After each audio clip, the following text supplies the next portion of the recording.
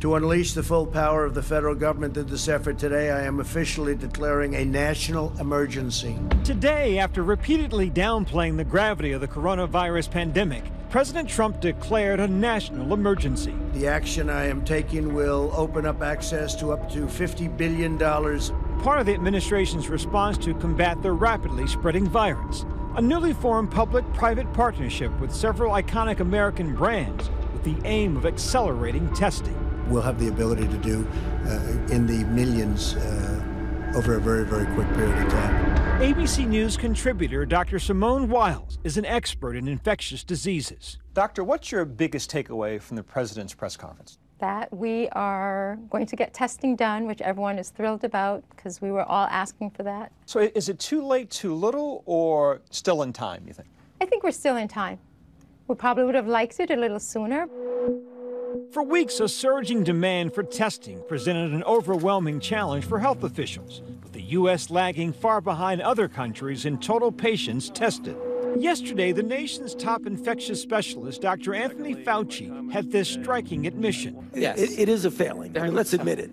But today, with the president's proposals, Fauci believes the equation can be changed. You have to embrace the private sector.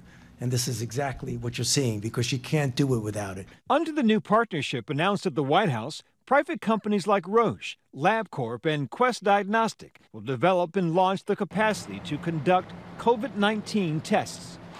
Also involved in the growing test field, the Mayo Clinic announced that they've developed what they describe as a fairly rapid test that can detect the virus that causes COVID-19. Our test uses samples collected through swabs that are taken from the nose and mouth. And from there, our laboratory can amplify the virus itself. So we're not looking for evidence of the body's reaction to it, but rather we're trying to detect the virus itself. We talked to doctors around the country whose testing experiences have run the gamut. I have done 0 tests in my office for COVID-19. We don't feel like we have enough tests. I don't think anybody feels like they have enough tests right now. We just launched yesterday, so it's a new experience for us, and testing is going well. Outside of New York City, in the nation's first containment zone, drive-through testing, residents braving the rain to get some answers. You do a swab in the nose called a nasopharyngeal swab, and also in the mouth called an oropharyngeal swab. Then we collect that in a specimen container. We send it off to the lab, and they do a special test called a PCR test and send us back the results. And how long will that take? Right now, based on what the state was doing, it was about 48 hours. On Wall Street, the president's proposals were met with approval. The market closed with the biggest one-day gain in stock market history, just one day after the biggest one-day drop in history. We don't see declines of 28% in the span of 1 month. For the most part, this has been a historically dramatic week and a historically dramatic month for stocks. Whether we see that level of extreme volatility going forward is still up in the air. As the president and the Treasury Secretary said today, we're in inning 2 of this crisis.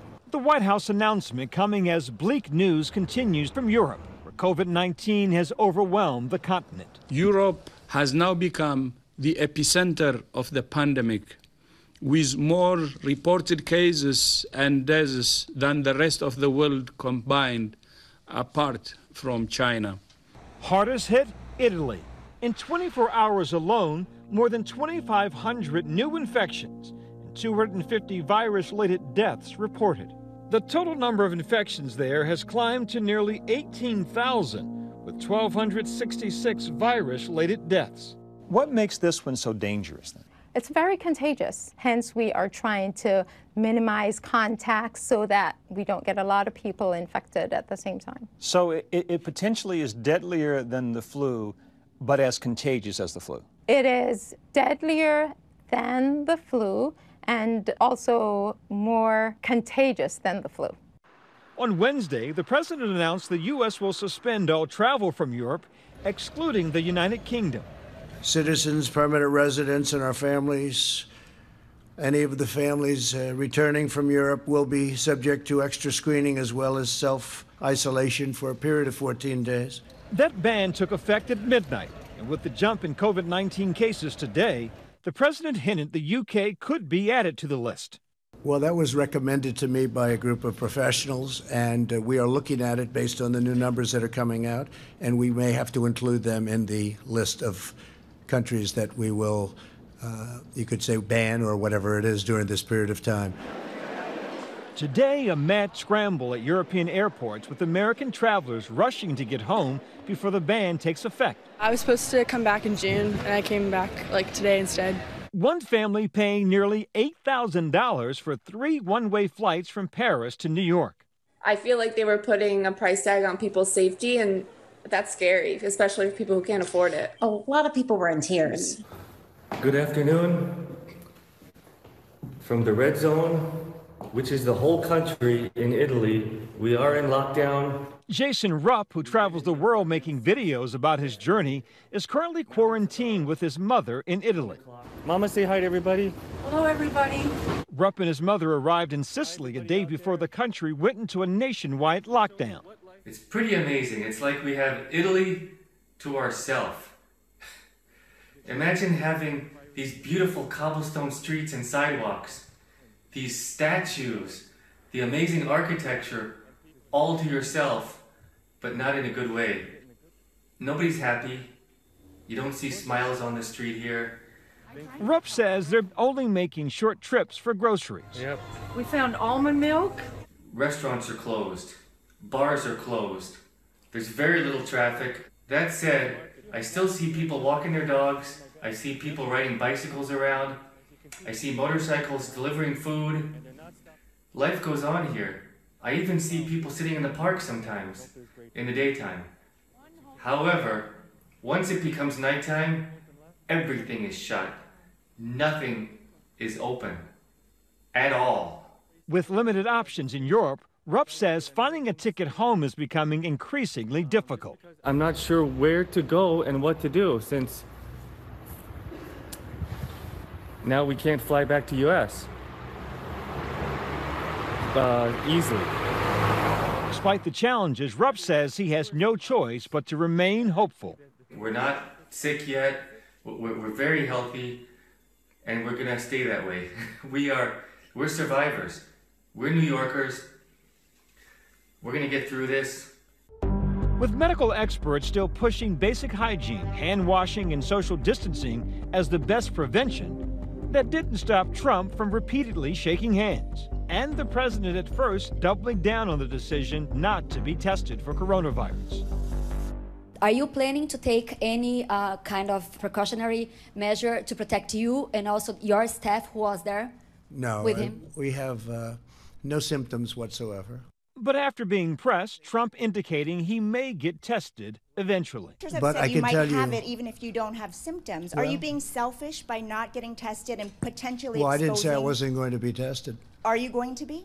Most likely, yeah. Most When do likely. you think Not for that'll that happen? reason, but because I think I will do it anyway. There are pictures and videos of the president in direct contact with someone who has tested positive for coronavirus. Now, the CDC says if you've had close contact, you should get tested. The president says he doesn't really need to because he feels fine. Another proposal from the president, waiving interest on student loans. More cancellations announced across the country. Today, 46,000 schools and 26 million students being let out of classes early. 13 states have shut doors completely. Here in Mount Vernon, New York, Deborah Stern is preparing students for a new normal, social distancing. It is very weird. But one of the things we do every morning, Mr. Scott and myself, is we stand at the door, we shake hands with everybody. And a fist bump is cool too. Now we don't do that anymore. For students, the biggest challenge is keeping their distance from friends. In school, we can't touch anybody. Like, if we want to, hug or anything or high five, we can't. We have to do this. When, I see my best friend and I try to hug them, but I can't because I stop myself because, I don't want to catch germs. I feel like it's very tempting because... I was trying to hug her today. Yeah. I couldn't. I went in for a hug and then you can't because I realized that something serious is going on. Yet at this school, where many of the students qualify for reduced or free meals, there's more at stake. The public school becomes really the central sort of social service agency for everything. We do a lot more than schooling, but then that gets magnified when there's an issue like this. In midst of all the turmoil, there was some good news. Encouraging numbers from China indicate a possible slowdown in the spread of the virus in the original epicenter, Wuhan. The city recorded only 5 new cases, and Hubei province outside of Wuhan has had 0 cases in 8 days. Is it your expectation that it's going to get worse before it gets better? I think with more testing, I anticipate that we are going to hear about a lot more cases. And so it might get worse before it gets better. But I think we're going to be totally on top of it and working with everyone closely so that we can get a pretty good grasp of what's going on. You hope that or you know that? We know that. Hi everyone, George Stephanopoulos here. Thanks for checking out the ABC News YouTube channel. If you'd like to get more videos, show highlights, and watch live event coverage, click on the right over here to subscribe to our channel, and don't forget to download the ABC News app for breaking news alerts. Thanks for watching.